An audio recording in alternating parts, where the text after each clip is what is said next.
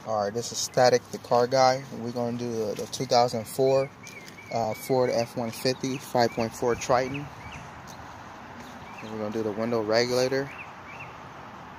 And we're just going to show you the few items you'll need so you can get the job done correctly, fast and efficient. So right here I have the 10mm with the extension, obviously the 1/4 inch puller, 1/4 inch, 1/4, you know, and 3 sizes. The 8, 1/4, and then a 7/32.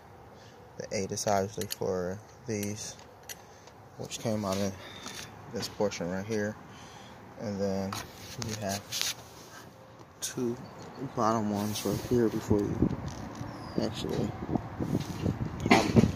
lift it up. And then can't forget, when you pop this with the puller, you get that 10mm, which that's why I have this, and then that bad boy right here. And then you're gonna need these for the regulator, one of these sizes. I haven't got to that part yet.